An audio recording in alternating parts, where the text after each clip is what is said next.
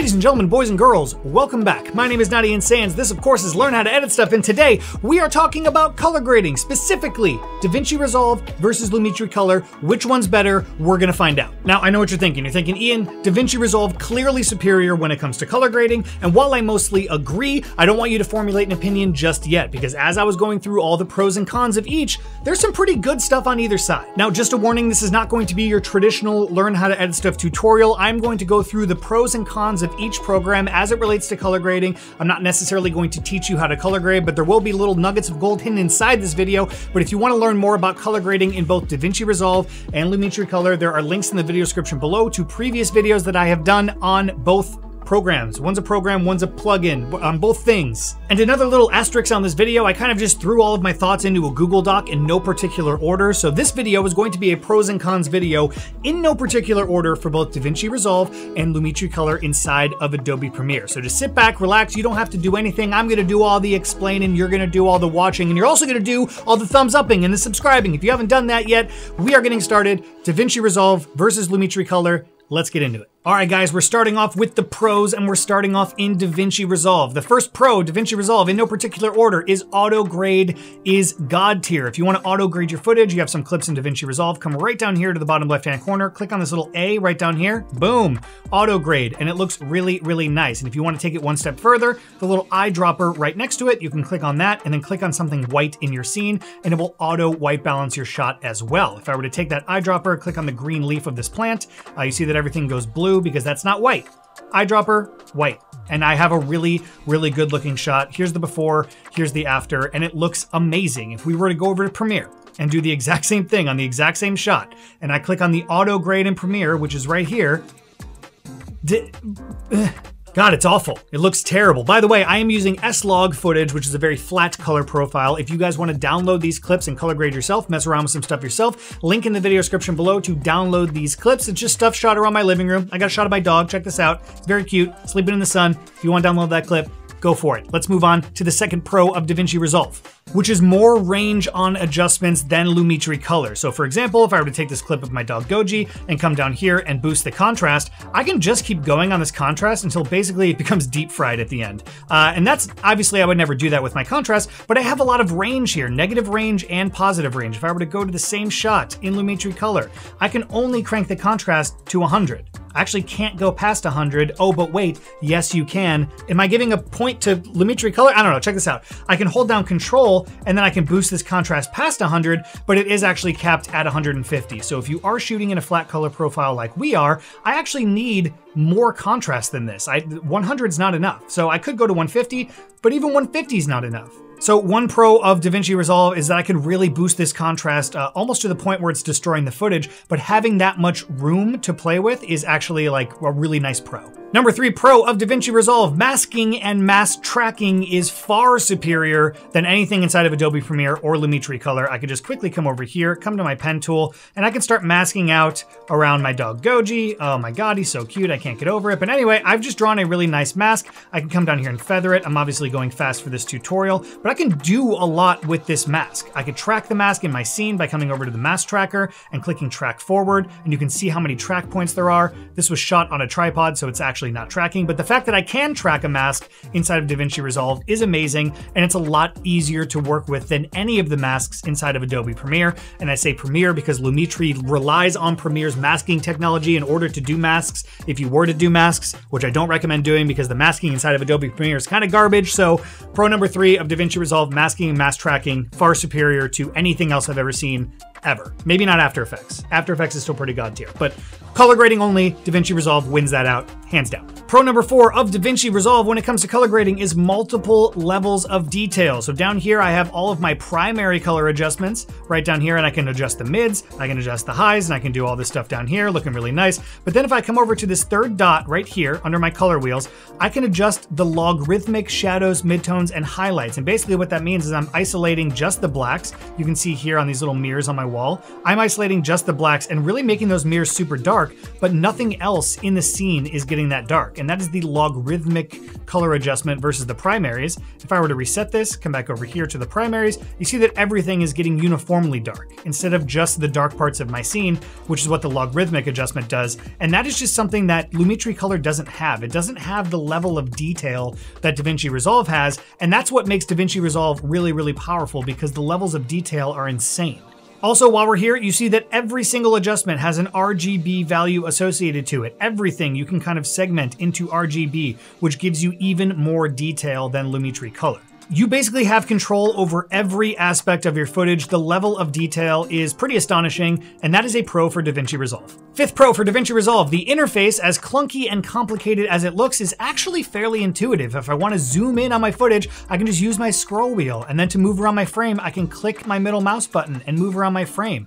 I can't do this kind of stuff easily in Premiere, and I'm going to say Premiere instead of Lumetri Color, because again, Lumetri Color relies on the bones of Premiere to do this kind of stuff. I actually have to come in here and I have to zoom in on my shot down here, and then I have to use these little things. I can't get around easily. It's not easy to navigate to little details inside of Premiere, and that's kind of a bummer. But with Davinci Resolve, the interface is actually very intuitive, and everything, even though it looks complicated, is nice and easy to use. So to me, that is a pro of Davinci Resolve. And the sixth pro of Davinci Resolve is a node-based workflow. So if you guys know anything about Davinci Resolve, you know that it works based on nodes. So for example, on this node, I wanted to give it some saturation, and I want to boost the highlights. Then I'm going to add a node, and then maybe I want to darken it a little bit, darken the shadows, maybe give it some contrast. And then on another node, I'm going to like completely mess with the color and make this whatever. This looks beautiful. Look at that. It is working based on nodes. And so with this, each adjustment is contained on its own node, and you can bypass nodes to kind of see what things are doing, where things are going wrong, and it just gives you a lot more control versus something in Lumetri Color. It doesn't work based off nodes. It's basically a plugin. You have to use the plugin Lumetri Color to do all of your dirty work for you, and so you don't actually have as much control. So when it comes to Davinci Resolve, the node-based workflow is a huge, huge pro in my book.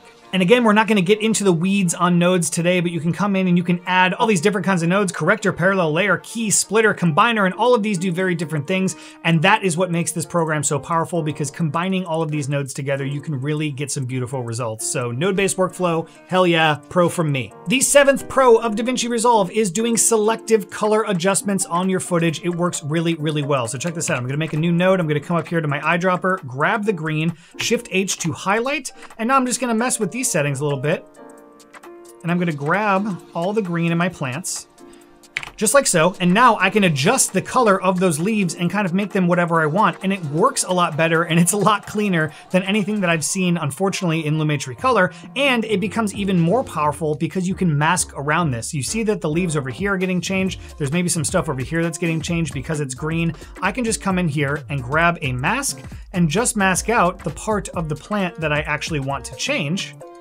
just like this, and now everything else goes back to being green. And so combined with masking inside of Davinci Resolve, the selective color management, albeit I did it fairly messy, works really, really well, way better than anything I've seen in Lumetri Color. So if you guys are trying to stylize your footage or do anything very interesting with selective color, Davinci Resolve is going to be your hero. Trust me. The eighth pro of Davinci Resolve is the ability to grab stills of a grade that you've done and then utilize it for other clips that are on your timeline simply by right-clicking, going to grab still. It will generate a LUT over here on this side. Now I can just go to a shot down here on my timeline and literally just drag and drop onto that.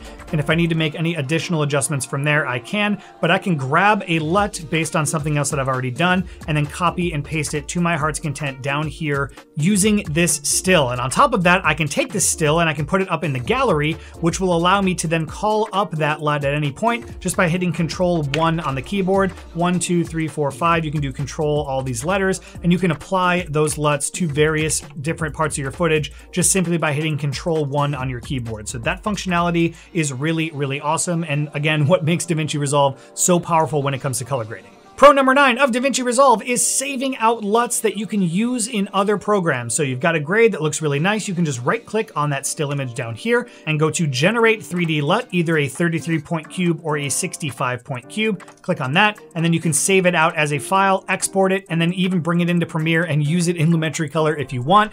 But there are some limitations. If you do any selective color management or any like masking or anything like that, it actually won't transfer over. So if you're gonna transfer a LUT from Davinci to Premiere and use it inside of Lumetri, you have to keep it relatively simple. So basic adjustments, contrast, saturation, highs, mids, lows, that kind of stuff. Any masking or any selective color effects won't transfer over. So just be careful on that, but it's pretty cool. You can transfer LUTs out of Davinci and then use it somewhere else. You can use it on a monitor when you're on set shooting. You can develop custom LUTs, all that stuff. It's really awesome. That's this whole video. Davinci is awesome. Sorry, Adobe. Well, we're getting to the pros of Lumetri, so just hold on. All right, so the 10th pro of Davinci Resolve is previewing LUTs. It is very, very easy to do inside of Davinci Resolve. I'm gonna come over here and I'm gonna go to my celluloid LUTs, and all you have to do is kind of hover over the LUT preview and it will show up in your monitor over there, and you can actually see what that looks like. And then when you find one that you really like, just for this example, let's go with this one. Right click, apply LUT to current node, and then you can just apply the LUT right there and it looks really nice. Here's your raw footage, here's the LUT plus the grade, and it makes it really easy just to kind of preview all of these LUTs, and you could also drag and drop them onto your footage as well. Whatever you want to do. There's multiple ways to do things, but I feel like this is a nice workflow. The 11th pro of Davinci Resolve is having the ability to add multiple of the same adjustment to the same clip. And I know that sounds stupid, but it actually is fairly important depending on how deep you want to dive into color correction. So check this out.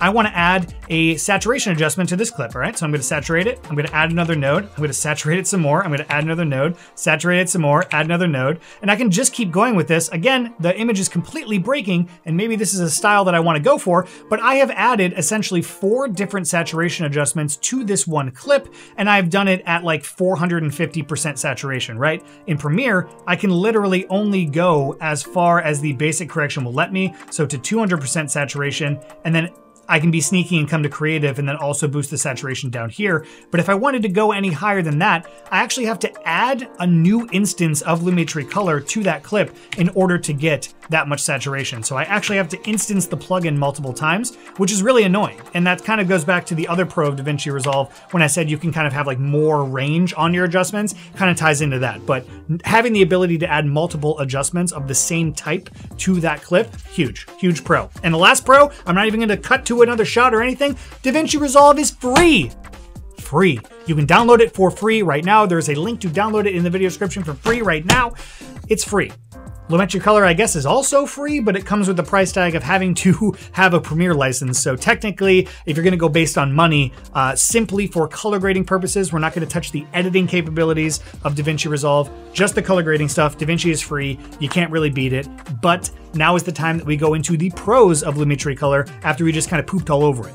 We're gonna redeem it a little bit. Check this out. Pro number 1 of Lumetri Color is the top to bottom workflow is actually really easy to follow. So if you guys are color grading anything and you start here from the top at basic correction and you work your way to the bottom, as long as you are going vertically from top to bottom, it's actually relatively easy to follow. So you start here by doing all of your basic adjustments. You come down here to creative. You can do some vibrance, saturation, sharpening. You can add some intensity on your LUTs. You can do a little faded film thing. Then you can come down here, adjust your curves. You have hue versus saturation, versus hue, versus luminance, versus saturation, all that stuff down here. And then you kind of polish it off with some color wheels and matching, an HSL secondary or whatever, and then a vignette if you want to go down that far. But literally following it from top to bottom is a nice workflow, where in Davinci Resolve, you kind of have to jump around everywhere. You're coming over here to logarithmic, back to primary. You have all these little folders up here. All of them do different things. You have all these nodes. It gets a little confusing, but to Lumetri Color's benefit, working top down actually is nice. The second pro of Lumetri Color is that you can work from right inside of Premiere, which saves you a tremendous amount of time. I don't have to export my timeline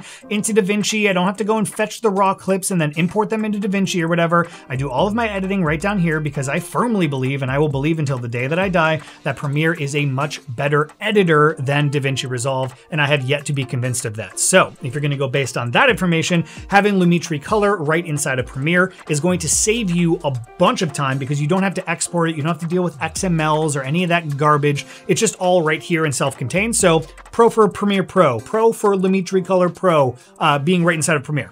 The third pro of Lumetri Color is being able to work non-destructively. If I come over here to this adjustment layer and I want to throw a LUT on that adjustment layer, now I am working in a very non-destructive way where I can come over here and I can do all my adjustments, yada, yada, yada, and then I can move that adjustment layer somewhere else, copy and paste the grade, extend that adjustment layer, and my original raw footage is not being touched. So the ability to work kind of non-destructively is pretty nice. One would argue that the node-based system inside of DaVinci Resolve is also non-destructive, but from the definition of non-destructive, using it on an adjustment layer is. So pro for Lumetri Color, non-destructive workflow, awesome. The fourth pro for Lumetri Color is master channel color effects. I've gone over this a million times, but I'm gonna go over it 1,000,001 times. If I have this clip and I have it duplicated on my timeline a bazillion times, I want to be able to make one adjustment to the color grade and have it affect all of these clips. If you have a long interview and you're cutting it up on your timeline, you have multiple instances of it, the last thing you wanna be doing is copying and pasting color grades every time. So I can come right up here to the master color grade. Look, no tricks here. I'm clicking around. Everything is ungraded. I'm gonna go back to my first clip, click on master. I'm going to add a LUT and just increase the exposure and the contrast and the saturation a little bit. And now guys, all of those have updated on my timeline every time that clip is instanced, and that is indicated by this little red line underneath the effects button. So that is something huge inside of Premiere that again saves a lot of time when you're color grading, and that is something that doesn't exist in DaVinci Resolve to my knowledge, or if it does, it's not very apparent that you can do that. You can do remote grades and local grades, and it's slightly confusing, but this way is very easy to understand. You click on master, and then everything on your timeline reflects those changes. So it makes it really easy for you to color grade down the road, and then you don't really fumble with copying and pasting grades on things. The fifth pro for Lumetri Color is having the ability to save LUTs and presets inside of Premiere just by coming up here to Lumetri Color, clicking on these three little lines, and then you can export a .look, you can export a .cube, or you can save it as a preset inside of Adobe Premiere for you to call up later. So that's pretty nice. Also the .cube and the .look as well. The sixth pro for Lumetri Color is also previewing LUTs. I can come right here to the Creative tab, and I can kind of just scroll through my LUTs right here and just preview them all one at a time, which is a nice little easy workflow. And then once you find something that you like, double click on that LUT to apply it to your footage, and then you can adjust the intensity of it. You can make it more or less intense. You can also add some faded film on it, and this is kind of a nice way to preview all of your LUTs. I happen to like this way a little bit better than DaVinci Resolve because it's faster and it's a little bit more fun to kind of click through and see everything. It is a little bit buggier, but as far as workflow is concerned, I kind of like this way better because it's, I don't know, it's just nicer, more fun. The seventh pro for Premiere Pro is keyframing any of your color effects is significantly easier in Lumetri Color than it is in DaVinci Resolve. I can come down here to basic correction and to my exposure, set a keyframe, move over here a little bit, and now set my keyframe really high. And now that exposure will animate over time and it looks really good. The footage is completely breaking, but you animate with Lumetri Color exactly how you animate anything else in Premiere. So it's very intuitive versus DaVinci Resolve. If I wanted to do something on just this second node, I have to come down here to corrector 2. I have to make sure that all the keyframes are enabled. It's gonna start adding keyframes here in like a really weird way. And if I go like this, then I have to like highlight these keyframes and then like right click on them and then add a dynamic keyframe. It's not very intuitive. It makes it actually a lot more difficult to do things, but Lumetri Color inside of Adobe Premiere is exactly what you're used to in that sense, so it is a lot easier.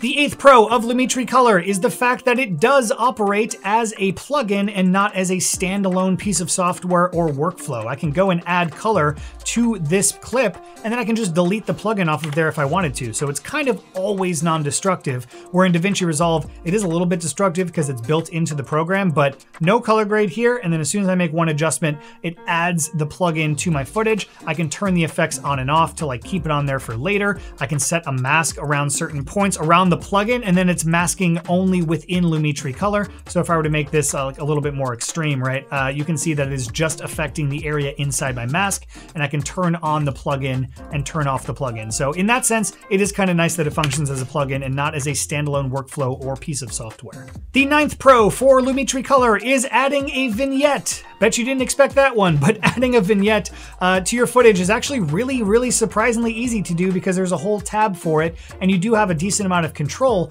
here. So if you are looking to add a vignette to your scene, which actually is really nice for weddings, if you want to do a white vignette or you want to really focus the viewer's attention on something, adding a slight vignette is really nice. And in Davinci Resolve, it is a little complex and complicated because you have to add a new LUT and then come over here and add like an ellipse and then pull this thing out and then pull this thing out. And then you have to invert it and then you have to like darken the outside of it. It's actually like fairly complicated to do. And in Lumetri Color, it's significantly easier to do. So if you want to add a vignette, by that sense, that is a pro for Lumetri Color because vignettes are very easy to add.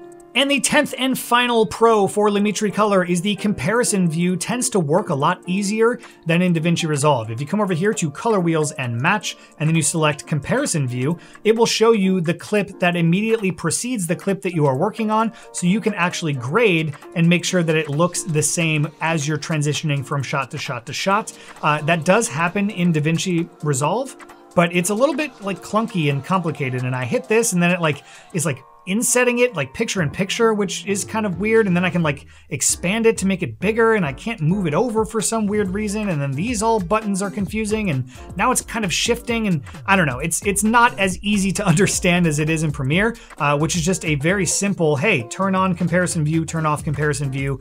And so I can see the shot that immediately comes before it. So in that sense, it works a lot better and a lot nicer than in Davinci Resolve. So pro for Lumetri Color, comparison view is pretty awesome.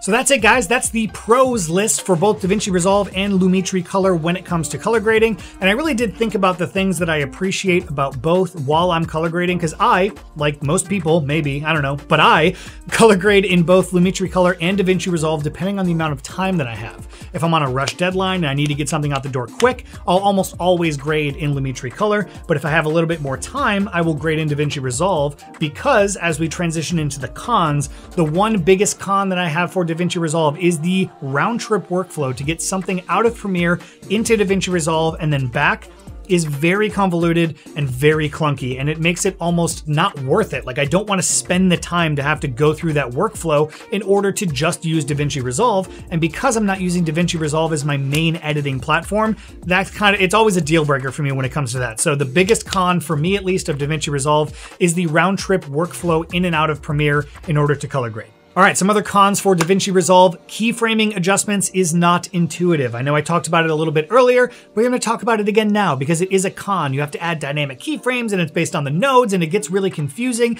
It's not as straightforward as you're used to. So when it comes to keyframing adjustments, Davinci Resolve, not that great at it. I think it could be better, but that is a con in my book. Another con for me is having to learn tremendously more about a program because Davinci is complicated. It is far more complicated than Lumetri Color, which is probably why it is so much better. But if you're a beginner and you're just starting out and you're jumping into Davinci, the chances of you getting overwhelmed are very, very high. So if you're looking for something that's easy entry, Lumetri Color is going to be better in that sense. So Davinci, as a con, there's just way too much to understand. Another con that you might be surprised by was also a pro for Davinci Resolve, which is the node-based workflow, and it's kind of based on the thing that we just talked about, is a node-based workflow is very confusing, especially when you're using like mixer nodes and combiner nodes and layer nodes and all this stuff. It can get really overwhelming and really convoluted and really complicated. So a pro of having node-based workflow also is a con because I think it kind of works in both ways. So I didn't want it to just be a pro without it being a con as well. So you kind of have to pick your poison when it comes to that. And the last two cons that I have written down for Davinci Resolve is that you can get lost and overwhelmed very, very easily. And also it is not great for beginners because it is such a complex and complicated program. I know it's free, so you're gonna be enticed to download it for free, but then once you jump in and look at everything, you're gonna be like, oh my God, there's way too much here. I don't understand any of this stuff.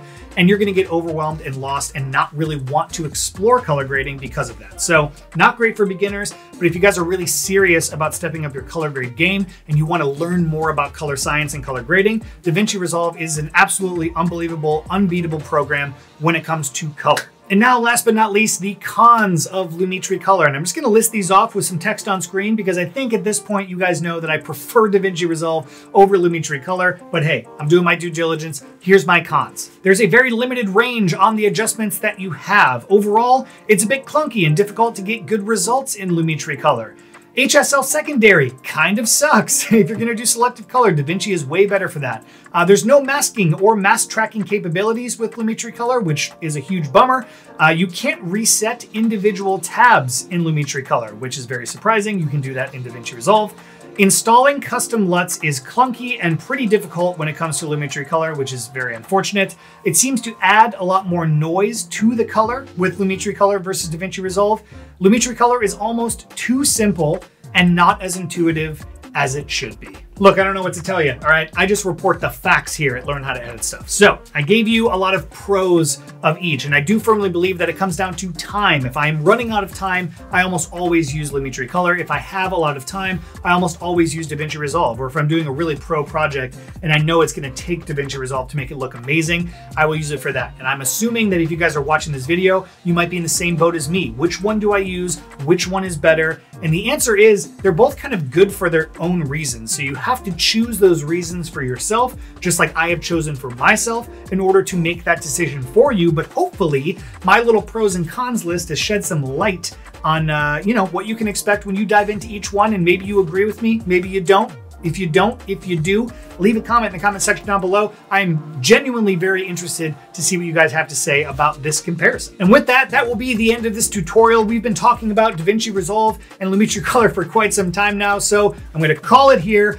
Make sure you guys leave a like on this video, subscribe to my channel if you haven't already down below. There's a bunch of links and a bunch of fun stuff in the video description for you guys to connect with me on social media, support you, support me, support this channel. Happy holidays. Am I forgetting anything? Comment in the comment section below. I want to talk to you guys about nerdy color grade stuff. But that about does it today for me, guys. Thank you so much. I can't believe this channel got as big as it did. I'm reflecting in the holiday time, and it's just absolutely amazing that I have a community like you guys to share all of my nerdy post-production stuff with.